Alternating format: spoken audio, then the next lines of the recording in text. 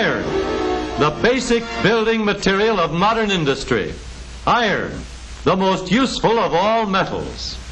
Everywhere we look, we see iron. Its services to mankind are limitless. Iron is the basis of innumerable forms of metal. In one form, it is used where strength is required. In another, beauty is an important factor. Iron is used in beams that must be rigid, as well as in structures that are springy and elastic. Iron where there is great strain or where hardness is needed. Some forms of iron resist long exposure to the elements. Others are unaffected by heat. The most common commercial source of iron is iron ore. Iron which is found in the Earth's interior in the form of a red dust that is one of man's most valuable possessions. Huge masses of this ore are transported from the mines to the blast furnaces. In the blast furnace, the process of changing the iron ore into iron is carried out on a tremendous scale. The iron ore is mixed with coke and limestone and then loaded into the top of the furnace. This towering structure holds many, many tons of the red ore, which is soon to become iron. A blast of superheated air forced into the furnace sweeps up through the raw materials. The air heats the coke until it burns at white heat. The heat drives most of the impurities from the iron ore, leaving liquid iron in a pool at the bottom of the furnace. In the laboratory, we can see how the ore is converted into iron. The ore is mixed with a powdered chemical. When the mixture is ignited, it burns at terrific heat. The impurities are driven off, leaving white-hot molten iron. In the blast furnace, the molten iron contains some other elements which have been soaked up during the process. So the molten metal is usually transported in its liquid state directly to the steel mill. In the mill, many huge furnaces await the carloads of dazzling liquid iron. The iron is poured into the flaming furnaces where most of the impurities are burned out. The process of removing the impurities changes the iron into steel. The steel is drawn from the furnace and poured into molds, forming ingots. The molds are stripped off the ingots after the steel is hardened. The huge blocks of steel, weighing several tons, are placed in a soaking pit or open furnace and reheated to uniform temperature. When the ingots are white hot, they are taken out of the soaking pits and transferred to the blooming mills. In the blooming mills, the ingots are shaped and pressed by powerful rolls. The massive rolls exert terrific pressure on the hot steel, kneading it and flattening it until at last it can be worked into almost any desired shape and thickness. Steel is strong, hard, enduring. But the strenuous use to which steel is put today demands many special characteristics. More different kinds of steel are needed to meet the high manufacturing and engineering standards of the automobile makers than for any other purpose. And so, the modern automobile makers have laboratories for testing and improving the qualities of steel. In the laboratory furnace, we see how steel can be given special characteristics by mixing with it small amounts of other metals. Steel can be made extremely hard by adding a small amount of chromium. The chromium is added to the melted steel. After careful blending, the mixture is poured into a mold and then scientifically brought to normal room temperature.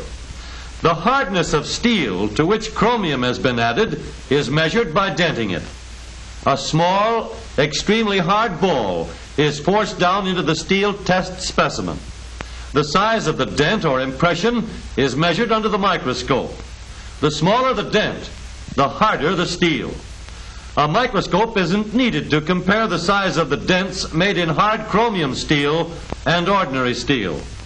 Some uses of steel require it to be extremely strong, able to withstand tremendous strains. The strength of metals is measured by pulling test pieces apart in a powerful machine. The dial of the testing machine shows the tremendous force used in pulling apart a piece of plain steel. More and more force is used. the steel stretches under the load and then finally snaps. More than 13,000 pounds of force are required. Plain steel can be made stronger by adding nickel in addition to a small amount of chromium. Now let's see what happens when the chromium nickel steel is tested in the stretching machine. The bar breaks. Our chromium nickel steel test piece is more than twice as strong as common steel. Great heat weakens common steel, but some steels today have to stand up under great heat and still keep all their good qualities. Steel can be given an ability to resist great heat by the addition of a little chromium and also some silicon, the element which is found in ordinary white sand. Under constant bending or vibration, all ordinary steels have a tendency to become fatigued or tired. In the laboratory, the fatigue strength of metals is measured by placing a test bar in a machine, which in a short time duplicates the effect of years of use.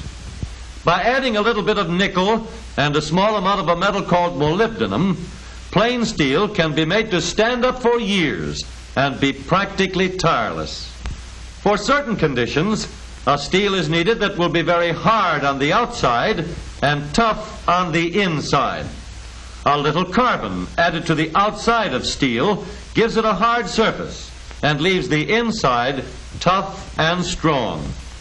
This process is called carburizing or case hardening. By special photography, we can see what happens to a piece of steel when it is completely surrounded by small particles of carbon-bearing material. When heated, the steel slowly soaks up the carbon to form an extremely hard surface. This adding, mixing, and combining of plain steel with friendly little fractions of other metals to improve its qualities is called alloying. Chromium, nickel, silicon, molybdenum and vanadium, tungsten and manganese, all these tough friends have improved the usefulness of steel. But all of these different alloy steels must be put through a process called heat treating. The alloy steel is heated very carefully, heated until it glows, and then quenched or cooled quickly in oil or water. The steel is then reheated at a lower temperature. This is called drawing or tempering. The heat treatment brings out all of the good qualities of each of the alloy steels. The complete motor car has more than 4,500 different parts, for each of which we must select the best metal to give us the finest performance and the greatest dependability with safety and long life. For swift cooling of the ribbed brake drums of perfected hydraulic brakes, cast iron is used. Tough sheets of carbon steel are pressed into sturdy turret tops and unisteel bodies. Rigid girders, capable of resisting all sorts of shocks and strains, are formed of specially treated steel for rugged box girder frames. Steel with chromium added for hardness is pounded and cut and polished into gears for the silent transmission of power from engines to rear wheels. Chrome nickel steel, steel made stronger by alloying it with two tough friends, goes into axle shafts that will stand up under twisting strains. Modern shockless steering is made safer by the same tough chrome nickel alloy. Large valves made of chromium and silicon steel resist temperatures over 4,000 degrees in high compression valve and head engines of today. Silicon and manganese make springs more elastic and durable and improve the effectiveness and long life of knee action units.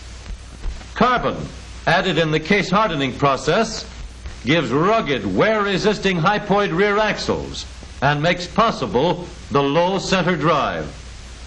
Over 80 different alloy steels, especially for use in the motor car of today, have been developed from the one basic building block, iron. And each of these steels is the best for its particular use in its particular place.